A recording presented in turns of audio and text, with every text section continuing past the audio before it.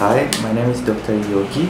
I'm from Bali Medical Clinic in Bali. Sharing a pool with person who HIV positive is not can affect you to get HIV, because usually HIV is you get infection transmitted by the sexual intercourse and blood, or sharing a needle, and mother to child.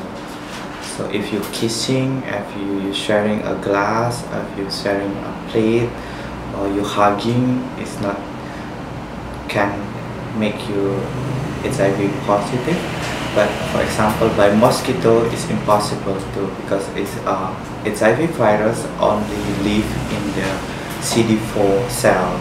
In mosquito, there is no CD4 cell. So from someone positive to the mosquito, and the virus is dead, so it cannot infect you. And saliva, does saliva have virus?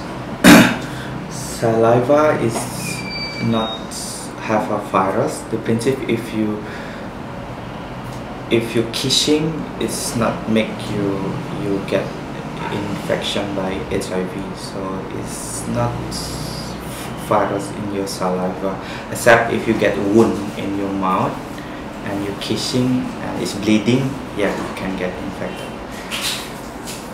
And sharing public toilets, some people are afraid to use the same toilet, like using the toilet in a clinic or in a hospital.